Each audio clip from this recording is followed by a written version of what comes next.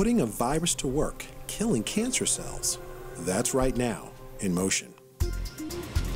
Breast cancer is the #1 cause of cancer death in women in the world.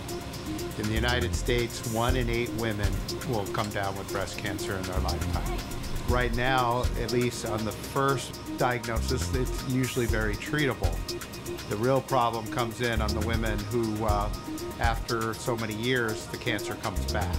And about 30% of women who are treated from the first diagnosis actually have a relapse. The cancer is resistant to most of the drug treatments, and it begins to metastasize and go to other sites. Craig Meyers, a professor of microbiology and immunology in the Penn State College of Medicine, along with other university researchers, have actually found a way to put a virus to good work fighting breast cancer.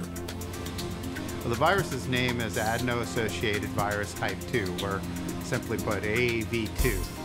It's a common natural virus that you find out in the population. Most people in their lifetime are probably infected by it, but it never causes a disease or any effects in people. AAV2 and cervical cancer seem to have an inverse relationship. What I mean by that is cervical cancer is caused by a virus called the human papillomavirus. Most people are familiar with it because there's a vaccine now. But what was said in these reports was women who had cervical cancer did not have AAV2, and women who had AAV2 did not have cervical cancer.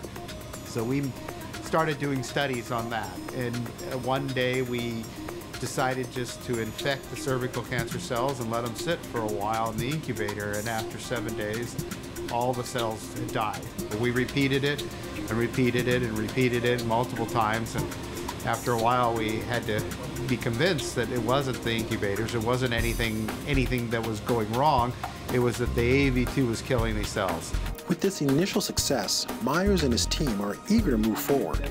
With 1 in 8 women contracting breast cancer, they felt that their resources would be best utilized by focusing their research here.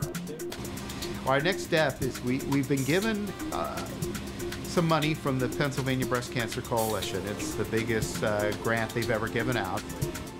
It's great because we won't be stalled. We've had to stop doing work off and on. I would like to just move forward, keep moving. For In Motion, I'm Kurt Parker.